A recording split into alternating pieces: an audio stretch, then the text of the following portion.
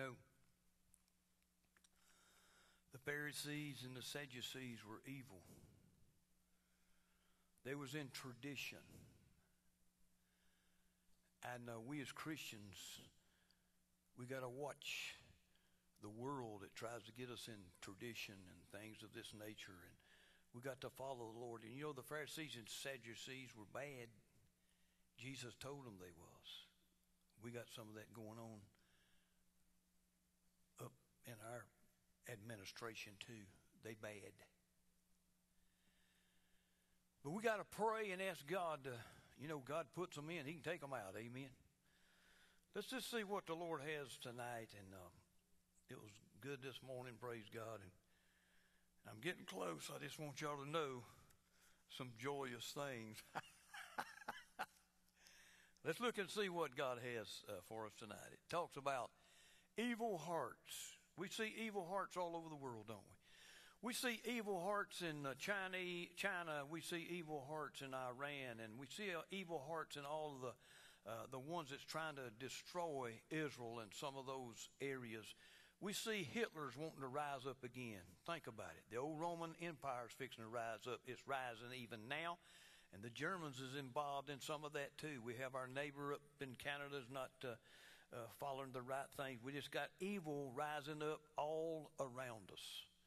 But we serve a risen Savior, and we're His. Amen.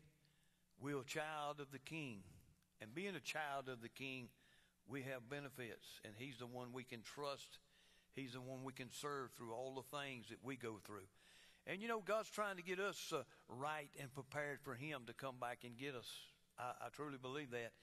And I tell you, a lot of stuff's going to happen this year in 2024, I truly believe. And we just got to be ready. And because He's our Savior, He's our Lord. Let's look and see what the Word talks about and see about some of these things. Some of the Pharisees and Sadducees, they pretended. They were hypocrites.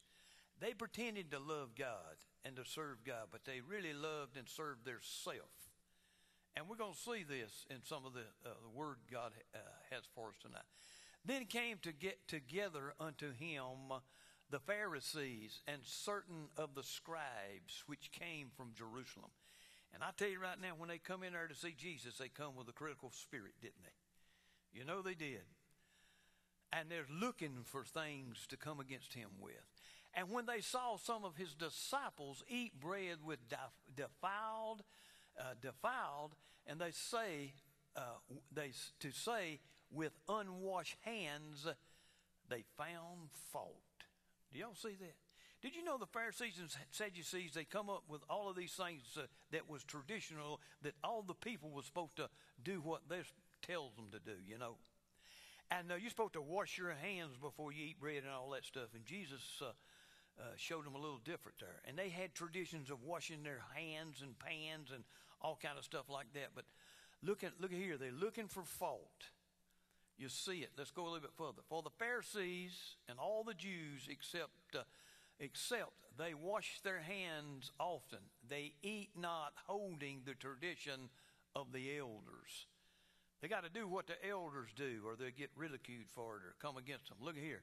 And when they come from the market, except they wash, they eat not, and many other things there be, which they have received to hold as the washing of cups, pots, basins, vessels, and of tables.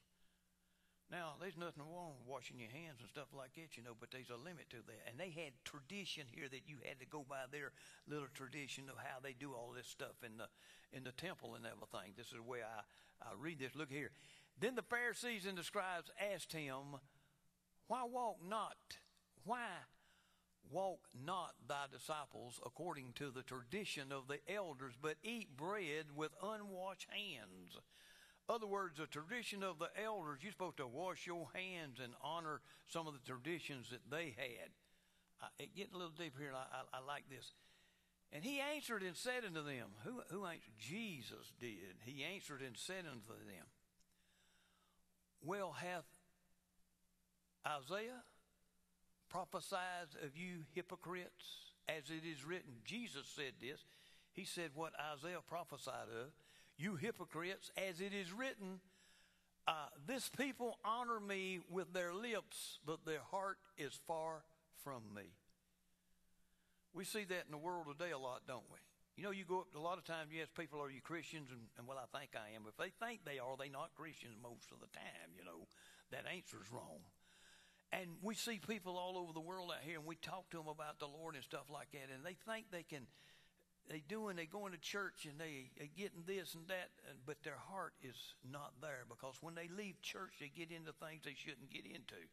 They're not obeying God's commandments. God has given us commandments, and He expects us to follow those commandments. Now, we're children, and we're His children. Sometimes we might mess up. We mess up, we can fall on our knees and ask God to forgive us, and He's a God with mercy and grace. Amen?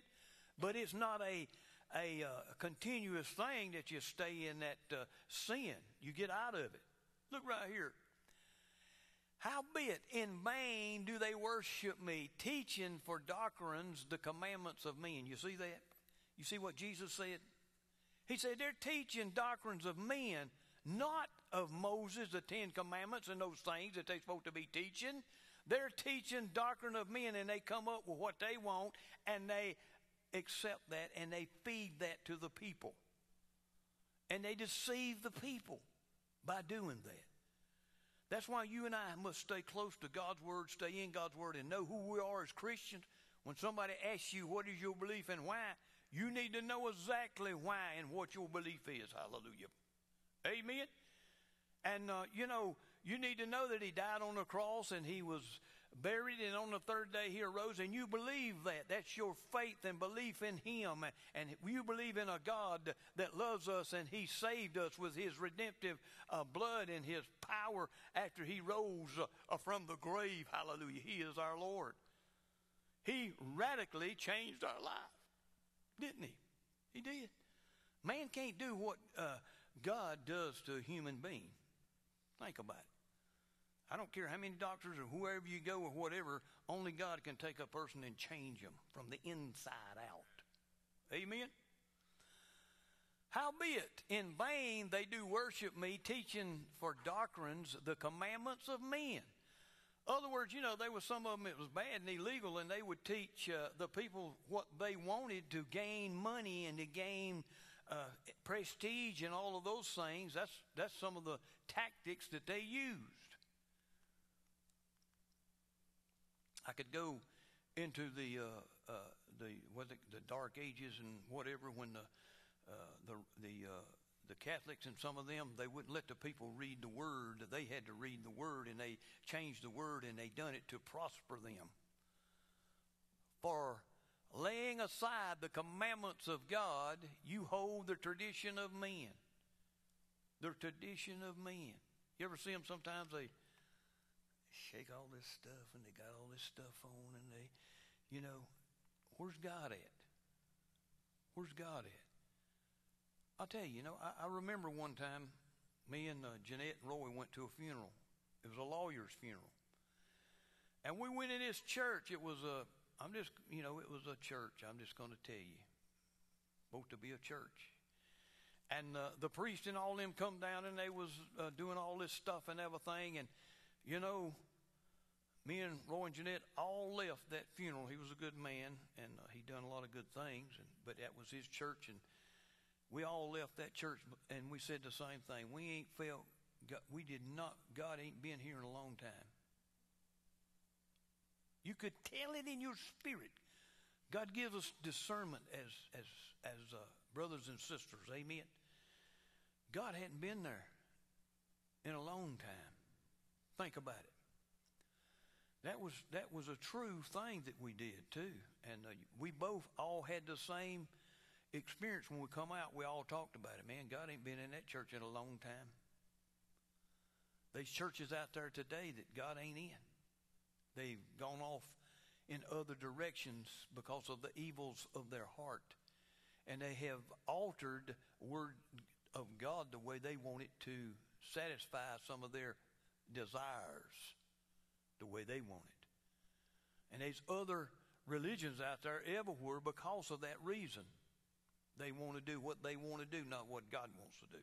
And you can see right here where the Lord said, for laying aside the commandments of God, you hold the tradition of men as the washing of pots and cups and many other such things you do. And he said unto them, Fool, will you reject the commandments of God that you may keep your own tradition? A lot of them do that. They reject the commandments of God, obeying his holy word, so they can keep the tradition the way it's supposed to be. Think about it. That's awesome, isn't it? I remember one time I went to a prison. Me and Mike Thompson. Some of y'all remember Mike. He loved the Lord, and I know he still does. He's probably a deacon over there at church he goes to. I hadn't talked to him in a long time. I'd like to see him, talk to him. But he used to go to prison with us a lot of times. So me and Mike, we got up at 5 o'clock in the morning, and we drove all the way down to Columbia I think it was on a Sunday. Anyway, we got up and we drove all the way down to Columbia and got through checking all that stuff. And we was going to go to Kirkland and preach the gospel. I was supposed to preach down there. Brought Mike. He was going to sing. And so at that time, I'm just going to be honest, we had a chaplain down there. He wasn't very loving. He didn't have much love of Jesus in him. So here goes me and old Mike in there. We come in there, and we go through all the checking in and all that stuff. And we go in there, and it's where they had their chow and everything. But we had a full thing of people in there, and some of the wives and children was able to come in and be with their spouses that was in prison. And I was going to be the guest speaker of the word. I prepared a message and everything. We drove 2 hours to get down there. And we got down there, and Mike was going to sing. I brought my guitar, but I was going to let Mike sing. If I didn't have time, just let Mike, be the singer. So, and we had, and the chaplain come over and said, we got 1 hour, and he gave me a bulletin. And he looked at that bulletin, and he said, right here's where you'll come in. You'll have 12 minutes. 45, almost 50 minutes was given to them to sing in their choir and do all this stuff. The power of God just wasn't moving the way it should. But anyway, he told me, he said, you'll have 12 minutes. He said, I'll tell you when to step up and preach the word in 12 minutes. And he said, oh, by the way, said, we're going to film it, and it's going to go down to death row. 12 minutes. You can really get fired up in 12 minutes, can't you? So I told the guy, kind of got hot. I said, listen, we drove 2 hours down here, and this man sings. I want him to sing a special. He's got the anointing on him. I want him to say, oh, no, it's going to be by this bulletin. This is the way we're going to do it. I said, okay. So me and old Mike got to praying. Mike didn't get to sing, but I got my 12 minutes. I got up there, and the power of God hit me, and man, fire come in that place like fireballs, and they were 12 people got saved, and it was recorded on recording, and they sent it to death row. And I'll tell you right now, that 12 minutes, the power of God busted that place apart. But me and Mike left, and we never come back. We said, it's not worth it. Some institutions we go to, they welcome you, they like you being there. We used to go pretty regular to a lot of them, but this particular one had an issue and had a problem. So we said, well, and it's bad for the men because they don't get what they needed there.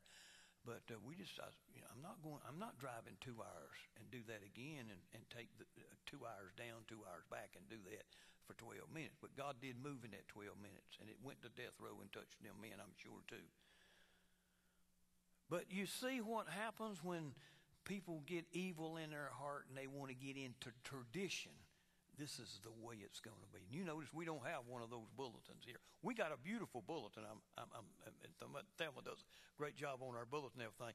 But you can look on and see what we're going to do. But we don't go by. We go by what the Holy Ghost says. Amen. If he says pray for the people, we pray for the people.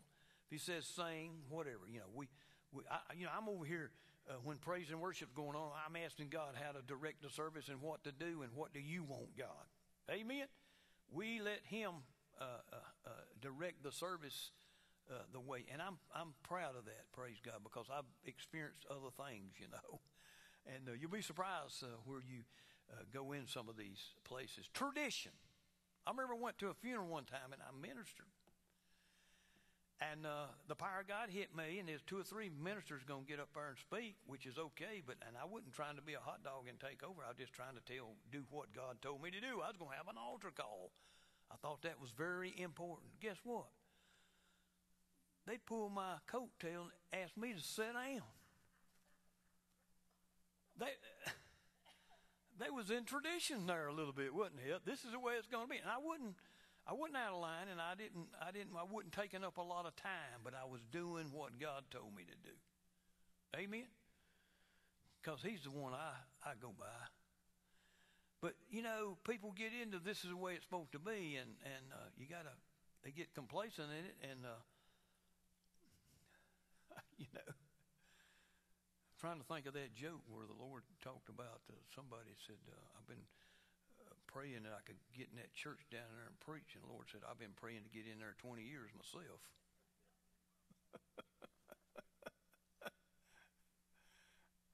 That ain't the way it goes, but it's close, you know. Let's get back and see what he said. And he said unto them, Fool, will you reject the commandments of God that you may keep your own tradition? See, that's the key right there. You got to do what God says. I don't care what tradition and other things, this is the way we do it. He is the leader, and he is the head of the church. And we as leaders are directed by him, the head of the church. Amen? Think about it. That you keep your own traditions is in a bad way. Look at here. For Moses said, honor thy father and thy mother, and who is cursed father and mother, let him die the death. I studied that a little bit right there to find out what that said. It's talking about, you know, you and I, our mother and daddy took care of us. We're supposed to take care of our mother and daddies, our fathers and mothers. We're supposed to do that, okay?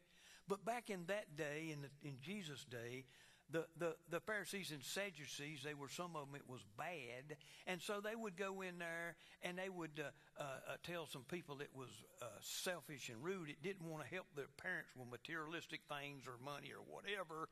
And they would tell their parents, well, I've given it to the church. So that annulled them from helping their parents. That ain't what God said. God said, honor thy father and thy mother. Let's look right here and see a little bit further. Let him die the death. I'll tell you. But if you say, a man shall say to his father and his mother, it is korban. That is to say, a gift by whatsoever thou mightest be profited by me, he shall be free. Other words, he was free from that statement of Moses to honor thy father and mother the way God said to do, because he went to a priest that was evil and paid him a little money, and you tell my parents that I don't have to give none of this to them because I gave it to the church. If you read and study and get into that right there, that's what that says. That's pretty stiff, ain't it? And that's evil in people's heart. That's how it is in the world.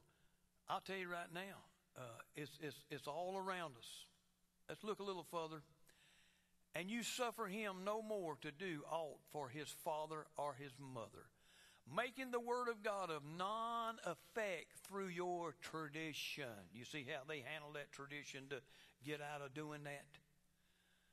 Which ye have delivered, and many such like things do ye.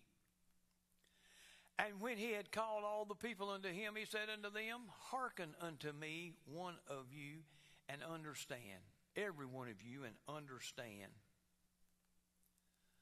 There's nothing from without a man that enters into a man get to confile him. But the things which come out of him, those are the things that defile him. In other words, what God's saying there, what in the drought, what we do, when we eat all this stuff, you know, it goes out the drought. It don't harm the man. But when what comes out of the heart is what harms. And that's what the Lord's saying here. Look at here. If any man have ears to hear, let him hear. because it entereth not into his heart, but into his belly, and goeth out unto the drought, purging all meats. And he said, that which cometh out of the man, that defileth the man. In other words, it come out of his heart. Think about it. You get around somebody and say they're a Christian and everything, and you see them downtown down there cussing like a sailor. They got some bad stuff coming out of that heart. It ain't right. And I see it. It happens all the time. And, we as Christians, we got to do what? We might slip up every now and then ourselves, but when you do, you're not intentionally going out there and staying in the sin. You come into God's house and you loving him and you praising him and you worshiping him. And you might mess up every now and then. If you do, he's a loving Father with mercy and grace, and he'll forgive you. Amen? And don't let the sins build up. Get on your knees and say, Lord, I'm sorry. You let them keep building up, before you know it, you'll be out of the house of God. We're supposed to endure to the end. And I'm going to tell you, it's getting harder and harder. Harder and harder. And my desire is everybody in here step up another level this year spiritually with God. And like that preacher I was listening to this morning before we come to church, when you do that, demons of hell send another demon to work on you. But that's okay. We get through it. Amen. For from within, out of the heart of men, proceedeth evil thoughts, adulteries, fornication, murderers. It comes from within a man's evilness that we're born in evil, ain't we? We're born in it. Because of Adam and Eve, we're under the curse. Look here. Thieves, covetousness, wickedness, deceit, lavishness, evil eye, blasphemy, pride, foolishness. All of them things ain't good. We got to get them out. When we become a Christian, we start obeying God's commandments. And when we start obeying God's commandments, we take inventory. If we got some of these things going on, we got to ask God to help us get them out. I want to be worthy to go in a rapture, don't you? God said even his elect would be deceived in the last days. Did you know that? So we got to stay close. All these evil things come from within and defile the man. We see that. God is an awesome God, and he loves us. Tradition of men, not the commandments of God, but of men. The Pharisees, we see right there how they were evil in doing those things. A lot of them that claim they love the Lord, they're far from the Lord. They not nowhere close to the Lord. Let's look and see what this says right here. This right here, what does this say? But I say unto you that whosoever looketh on a woman to lust after her hath committed adultery with her already in his heart. What's his name? Moses come up with a commandment, you ain't supposed to commit adultery and all that in the Ten Commandments and everything. Well, Jesus said if a man looks and stares at a woman and starts lusting after her, he's already committed adultery.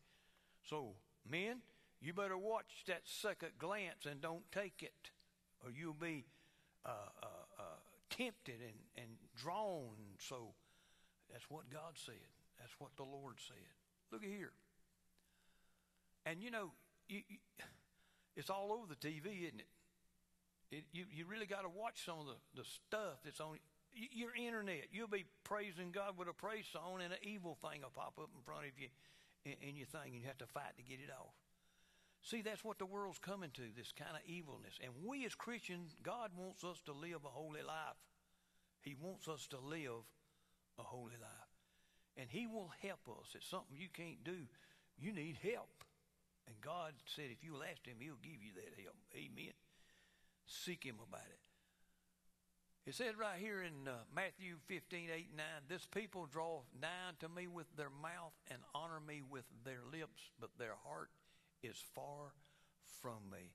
God is an awesome God. He loves us, and he wants all good things for us. And we got to obey his commandments. Amen. We don't need to be like the Pharisees and the Sadducees. We need to obey his commandments, because God is an awesome God. And he loves his children. And my mom and dad, if I was doing something wrong, they would correct me. So we as children of God, if we doing something wrong, God will correct you. And, if you'll judge yourself when we do the Lord's Supper and say, Lord, make sure everything's right. If it ain't, let me know. I want to be right before you. Amen. He has given us that because he loves us. He is our heavenly Father. Just like our earthly father and mother, most of them tried to teach us right from wrong. Our Lord Jesus, he's the potter and we the clay. And he's molding and shaping us, amen, to what he wants us to be. He's an awesome God and he loves us. But in vain they do worship me, teaching for doctrines the commandments of men. I thought that was a pretty good thing there, showing the Pharisees and Sadducees of what they're doing and what's going on there. Amen. And I thought it was a good example to show that we got a lot of that stuff going on today. You know, these people in these big high places sometimes may not be what they think they are. The Pharisees and Sadducees, they had tradition and they did what men wanted to do. They didn't obey God's commandments like they're supposed to. But you and I, we got the truth. Jesus said, y'all sing about it today. I'm the way, the truth, to life. Amen. No man to come to the Father but by me. And praise God, we come to him. Amen. So, beware and look and watch, because there's evil things going on all around us. And stay in God's word and the sensitivity of discernment, and God will show you and help you to see where there's error there. And he'll show you and he'll direct your path. Amen. God loves us. God loves us. And he shows us and he tells us, and he tells us, he puts us in the caution mode sometime in certain things in our lives. Think about it. Let's everybody bow our head. Father, we love you so much and we praise you. We honor you tonight, God, and help us, Lord, to dig in your commandments. And Lord, if there's any area in our lives that's not pleasing to you, God, reveal it to us, God, and help us to deal with it and get it out, God, in Jesus' name, because we want to be worthy to go in the rapture, God. Help us to prepare. Help us, the church, to prepare to be ready for what you want to do, God, in a powerful way, God. Because we love you and we praise you and we sense your presence and we sense your moving on our behalf, God. And we love you, Lord. Thank you for loving us and getting us in unity and getting us prepared so we can receive, and the gifts of the Spirit will work freely to glorify and exalt and lift your body up, God. And be ready for that day, God. Bless each and every one that's here in a special way. This week, protect over us. I apply the blood of Jesus over everyone. Put a hedge on everyone, God. In Jesus' name. And everybody said amen and amen. Praise God. If anybody needs prayer, we'll certainly pray for you. If not,